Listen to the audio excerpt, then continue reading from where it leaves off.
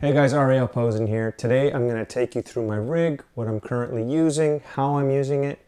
Let's jump into it. So this guitar here is a Josh Williams Mockingbird, based off a 335, super dynamic, stays in tune, resonates like crazy. We got Ron Ellis pickups in here, which are fantastic.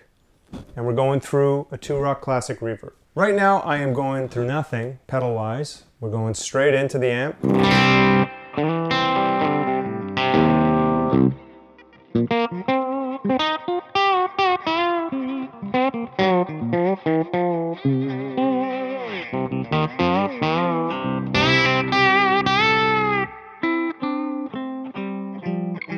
Okay. As you can see in the board, everything is running through the Morningstar MC6, which basically has all my pedals running through it, so I can switch, easy access. The only 2 pedals at the moment that aren't going through it are the Tonal Recall by Chase Bliss and the Dark World. Now the reason for that is because the Tonal Recall I'm just using as a slap right now, so it usually is on all the time, so it doesn't actually need to be in the loop because I basically never turn it off. So that sounds like this.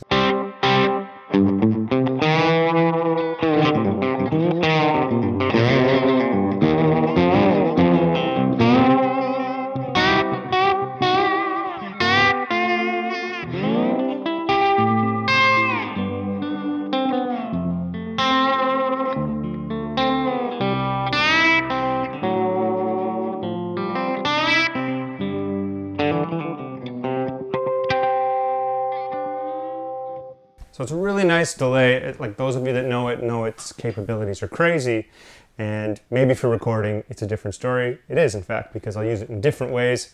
For live, it's a slap. Okay, after that we got the Walrus Audio Monument, which is a great tremolo pedal. I am using it only for the harmonic tremolo, and it sounds like this.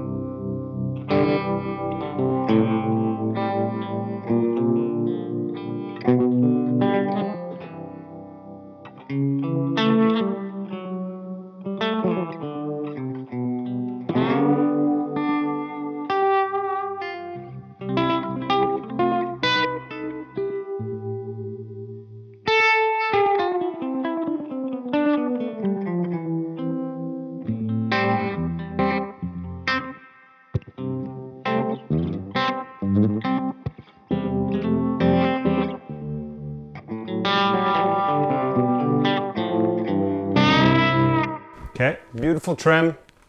When I can, I will use like a Victoria Reverberato, but today I do not have it with me, so that's what we're using. It still sounds great.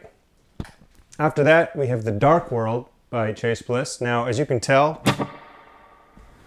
amp reverb is pretty hot. We're not being shy with that. However, sometimes you want just more, and these days I'm not really a long delay guy. If I want to add trails of any kind, I like to use like a plate reverb, and the Dark World does a magnificent one. Sounds like this with it.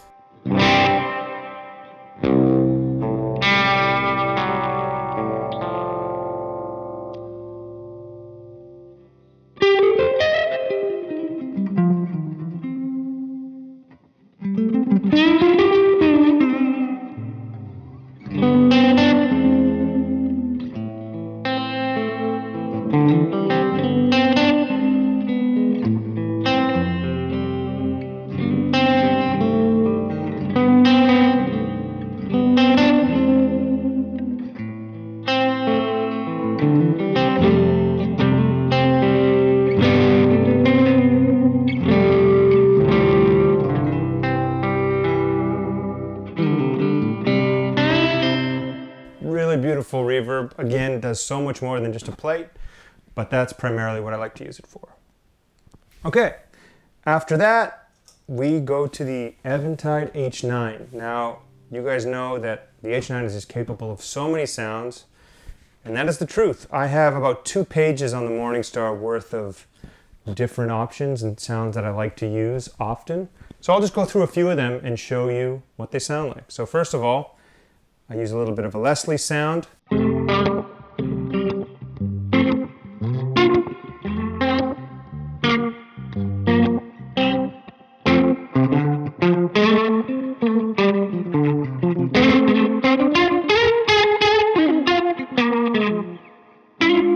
Okay, I have this filtery sound that you have heard on my song Carry Me Home.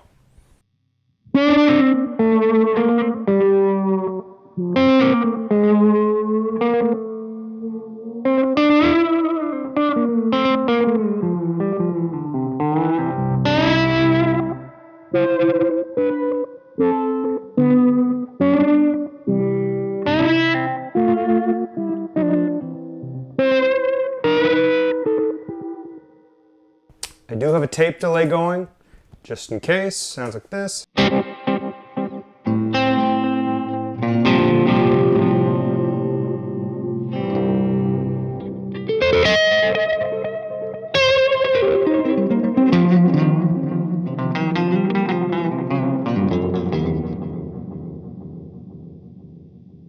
it's going and going. This sound is cool. It's like it's emulating miking it like a room. As if like when you're in the studio and you far mic, so it gives you the sound that like it's from a distance.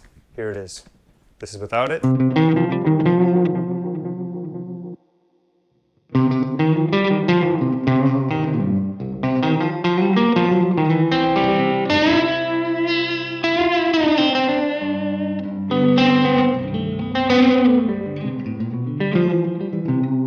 Pretty cool. I don't know if it comes across on video, but live it's pretty fun.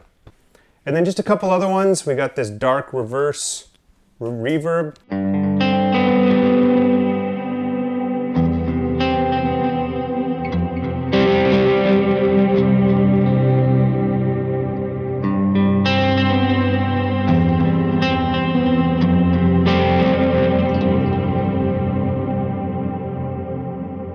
We have this hall reverb.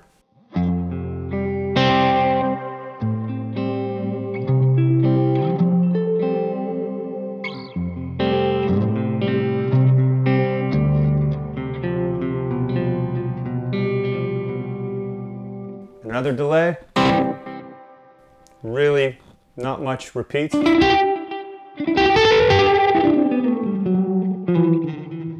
Now I don't use this sound often, but those of you that are familiar with Eventide products, you've probably heard this seagull sound.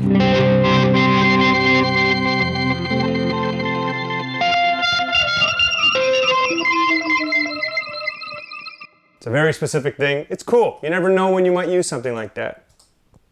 So that's the H9. Now we are getting into overdrive. So the first pedal that comes after the H9 would be my signature pedal by Hudson Electronics. It's the Broadcast AP. Currently I have it set as a not too dirty thing because I'll sometimes stack it with another overdrive. So right now it sounds like this.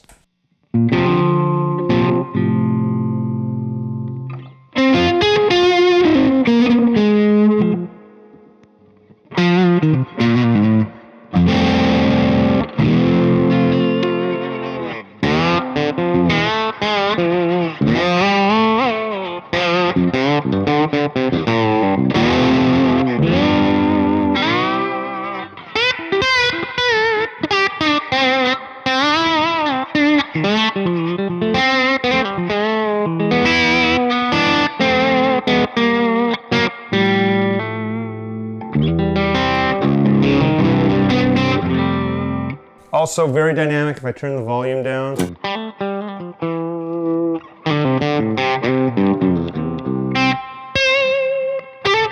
You know, it's clean with that hair.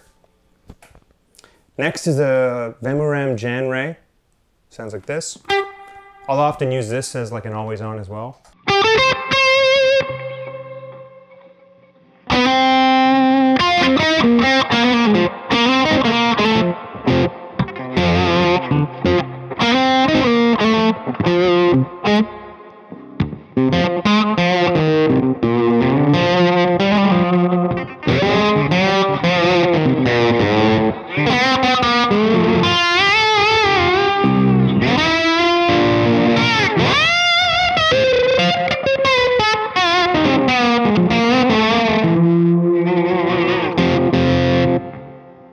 You know, it just rocks.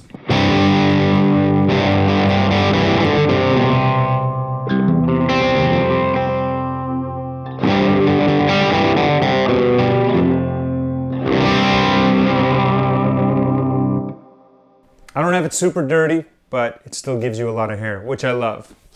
Okay, second last pedal is the Mini Fuzz by King Tone. Great fuzz pedal. Sounds like this. I usually use it with an overdrive on already, so I'll show you on its own first, and then I'll put on the other pedal. So on its own, sounds like this.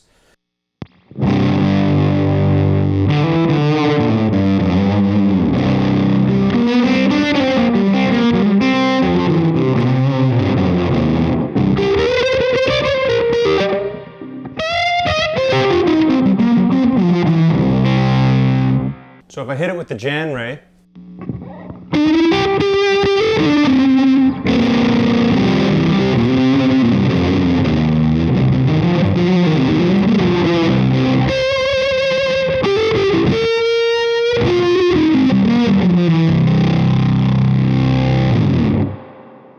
and then the last pedal is the Argo by Mythos, which is just a clean upper octave. There's no foot switch. It's either on or it's off. There's a foot switch, there's just no knobs. Here's what it sounds like, with the Jan Ray on.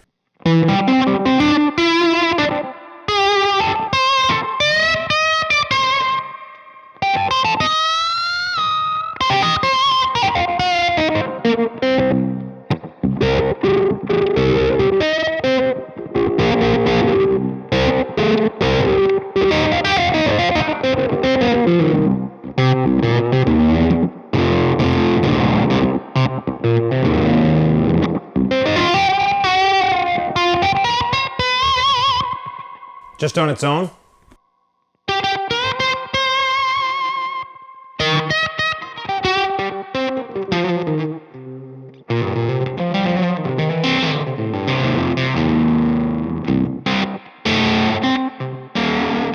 Kick on that reverb.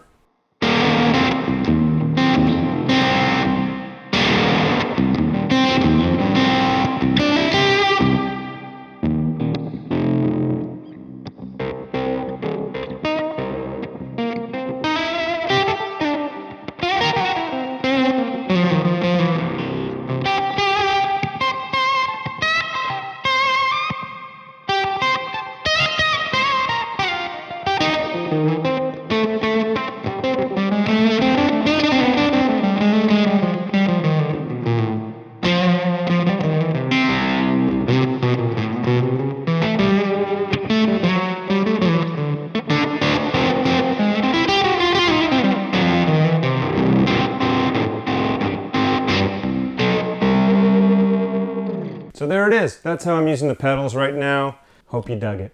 Thanks.